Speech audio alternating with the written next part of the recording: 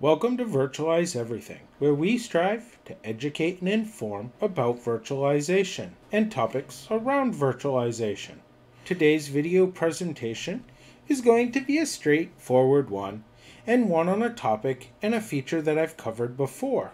But as I was setting up to directly download this copy of Debian for a project for a future video, I discovered that I had to look at some of the documentation and explore their website a little bit to get the hash key to verify this download.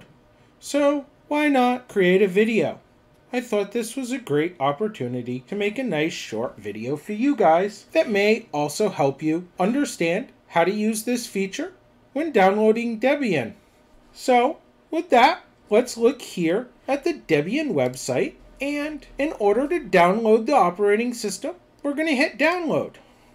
So when we click download, you may not see, because of the way my screen recorder is configured, a window will pop up soon after clicking on the page asking you to download or set up the download location for your image. You want to go ahead and click cancel or X or one of the following depending on what operating system you're on, and remove that. Then it's going to take a second as the page kind of reloads, and you'll be at this screen here once again.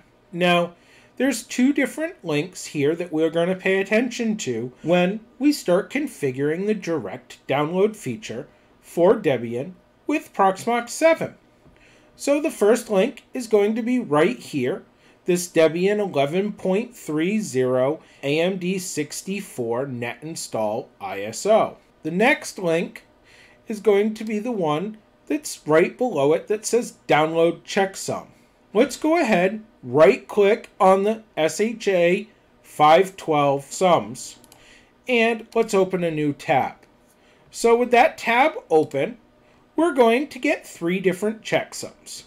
The checksum we want to pay attention to is the one that I'm highlighting right here, the first one, as it's for the net install ISO that we're going to grab the image of.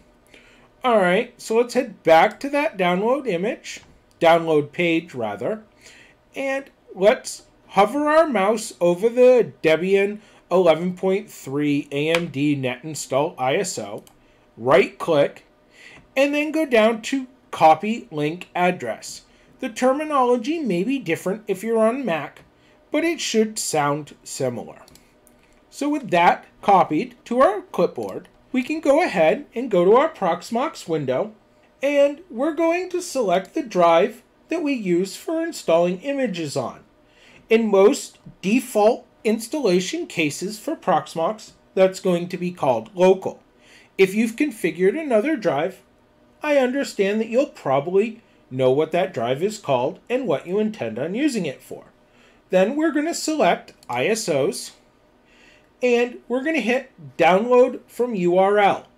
This will open a screen that will activate our direct download window. So let's go ahead and paste in the URL that we found on the Debian website. Then we need to give the file a name. Now this name can be whatever you want.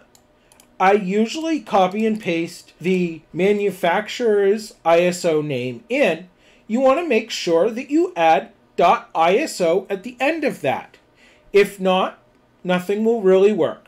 Now, your window may look like this right here. We can activate the file checksum feature by checking advanced. And then, as we can tell over here, we're looking at the SHA 512 sums. So, back here, in the hash algorithm drop down, we're going to select SHA 512, and now it activates our checksum box. So back at our web page, we'll go to that tab we opened, and that checksum that I highlighted earlier, we're going to copy that again, and we're going to paste that in the checksums field of the download URL window. And then we're going to press download. So this now automatically downloads the ISO.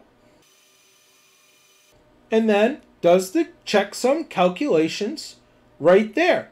So you can verify that the ISO you downloaded has not been tampered with and works correctly. I hope you enjoyed tonight's little presentation on how to download an image of Debian and use the SHA checksum directly onto your Proxmox server, and you find it useful in the future. As always, have a good night.